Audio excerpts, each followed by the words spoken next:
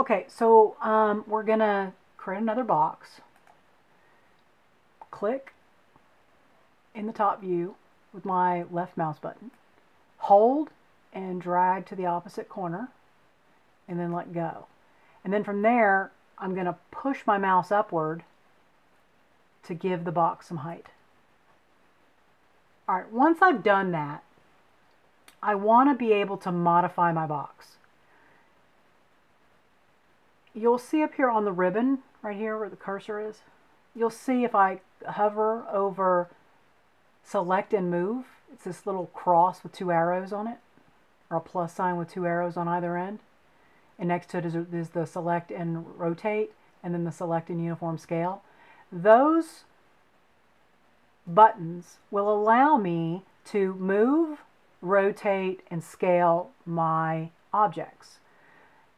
They'll also allow me just to select it. Now, once I've clicked on that first select and move tool, you see how this appeared with the arrow and the yellow? That is called a gizmo. The white is my cursor. This is called the gizmo. And I had to find that out the hard way. That was fun. It disappeared once and I didn't know how to turn it back on because I didn't know what it was called. It's called a gizmo. Okay, so each object has its own associated gizmo, and it's located at the pivot point on the object. And the pivot point is placed by 3D Studio Max by default. You can move it, and I will show you how to do that. But for right now, we're going to just leave it where it is and work with how to get the box to be the size we want it to. Okay, so I selected move, selected the box. I know that it's selected because I can see this blue line around the box. Now when I click off of it, all I see is the box and I can't do anything. I can't move it. You have to select it and get the gizmo in order to be able to move it, rotate it, scale it, and modify it. So I'm going to come back over here to the right hand side, and next to my Create tab, I'm going to click on my Modify tab. And it will now tell me the parameters of that box. You're going to get information only for the object that you have selected. If you have more than one object selected and they're not identical, it won't give you information for this. Everything will be grayed out. All right, so the length of my box is, as you can see, is 57 point something. So I'm going to highlight this, and on my keyboard, I'm going to change that number to 50. Hit the Enter key, and you see that it squished my box, the length of my box, down to 50. My width says 76. I'm going to type in 100,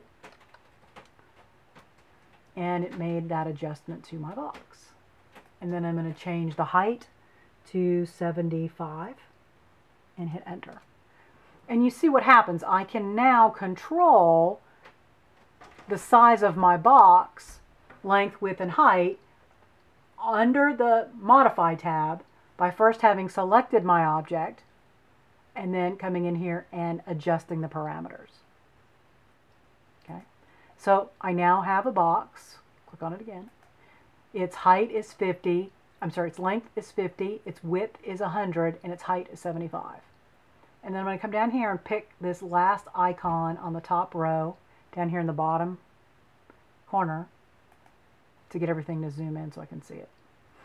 Now, I'm in my top view, and I know this because it's highlighted yellow, and I'm going to, with my mouse, I'm going to scroll out on the scroll wheel. That works to scroll in and out as well. Okay, I'm going to scroll out. I'm going to come up here, make sure I've got my Select and Move tool highlighted right here. I'm going to select the box. And now I can move this a number of ways. If I just select that green arrow, it will lock me into that y-axis. And I won't be able to move it anywhere but up and down. If I select the red arrow, it will lock me on that y-axis and I can only move back and forth. You see the dark black line here on the grid? This, where they cross, is the 0, 0 coordinate. And so it initially, I believe, drew it. Yeah, initially would draw it right there at the 0, 0 coordinate.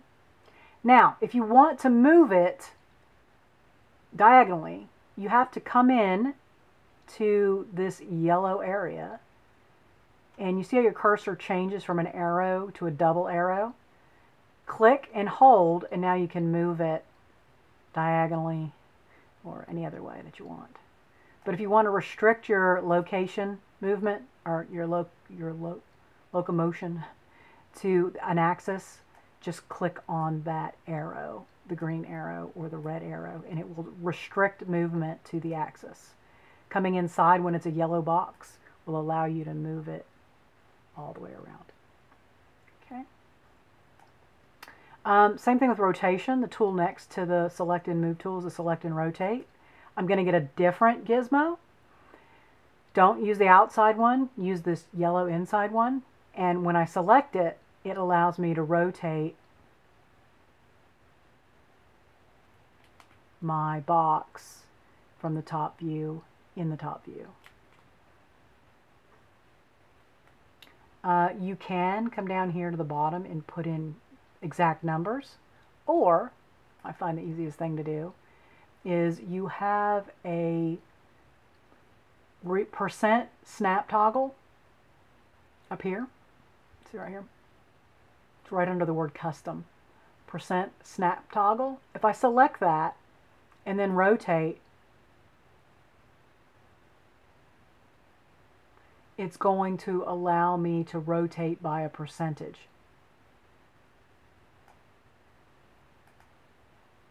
Let's see which one's the other one.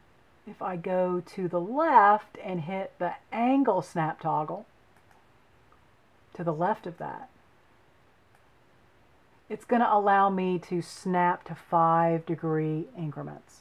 And so I'm rotating by 5-degree increments. And it's a nice snap to allow me to do a very clean rotation to a increment of 5. So that's 45, 90, oops, 180. There we go. And it allows me to snap that. Now, when you're not rotating or using the snap, make sure you turn it off. Otherwise, it will snap to everything and drive you insane. Okay, and then to the right of my rotate, I can scale. And this is the gizmo associated with select and scale. You want to stay inside the yellow to scale it uniformly. If you go here into this upper yellow area, it won't scale it uniformly. See, it does not scale it uniformly. You want to be in the bottom if you want to scale it up and down uniformly. You can also select just the y-axis to scale it in, and just the x-axis to scale it in. Or you can scale both axes at the same time. Okay, now that is just for the top view. It works the same way, but with different axes in the front view. So if I want to move it, I'm now working with it's still called Y and X, but I'm really working in the, as you can see down here, I'm really working in the Z direction, up and down, or rotating this direction, or scaling